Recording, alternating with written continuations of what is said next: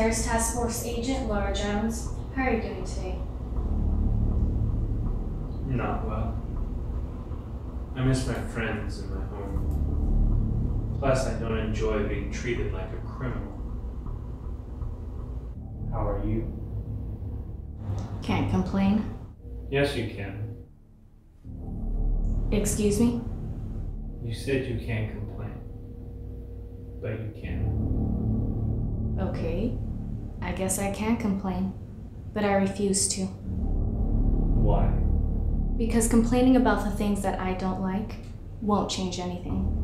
I'd rather shut up and do something about it.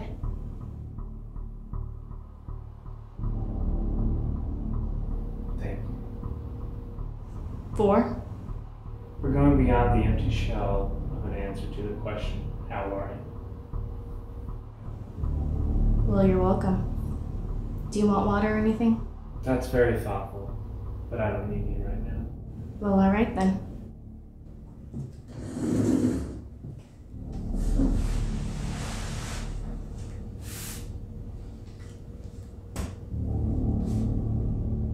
John Stevenson, aka Spirit Man. Born in October 1987 and believed by your followers to be the first awakened. What started off as a small cult-like movement blew up, and as of today, millions of people worldwide believe what you're preaching. Good for you.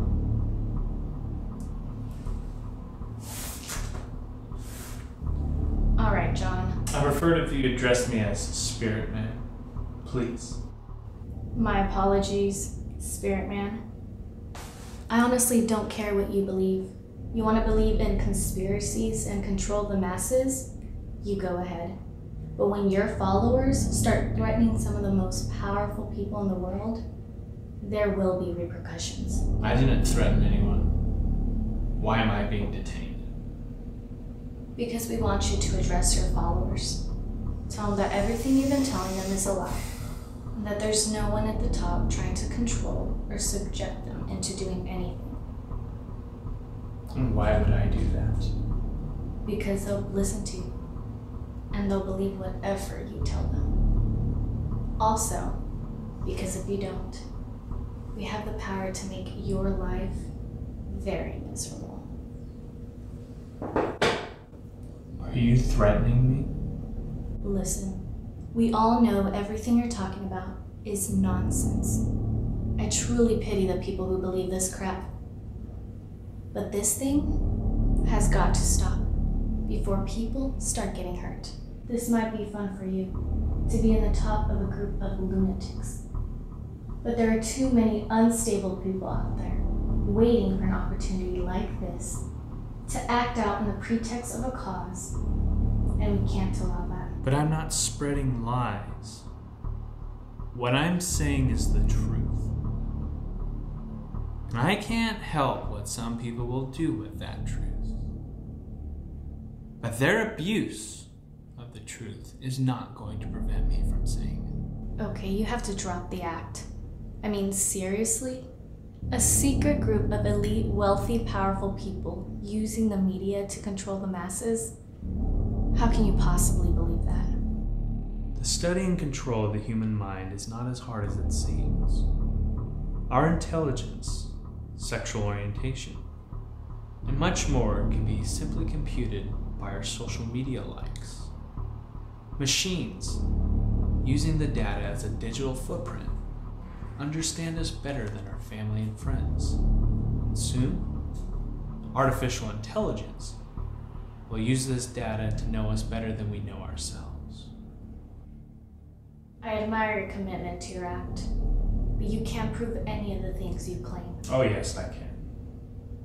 And not just me. Millions of people worldwide can prove it also. You think the awakened are my followers, when in reality, their eyes were opened just like mine. And now they can see for themselves the truth. They see through the lies of the system that is designed to reprogram us. I see now why you're their leader. Industries and corporations are spending billions of dollars to sell and capture our attention. Do you really think that's for nothing? So let me ask you a question. What do you think the end goal of this world mass control is? To use us as slaves? To do what? Use us to fuel their machine.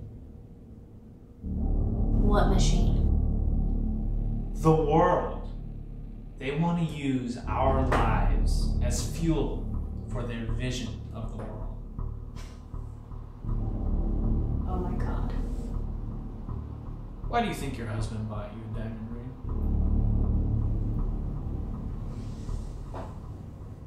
What did you just say? See a mark on your left ring finger, which most likely means that you're married. I know that your husband bought you a diamond ring. Do you want to know why? Oh, please enlighten me. Because De Beers created an advertising campaign decades ago called "A Diamond is Forever," marketing the idea that diamonds were synonymous with the eternal love a man feels for his wife, therefore increasing a demand for supplying which they owned a monopoly: diamonds. Most of the things we want to own, wear, eat, and do are simply the result of a great marketing campaign, not personal choice.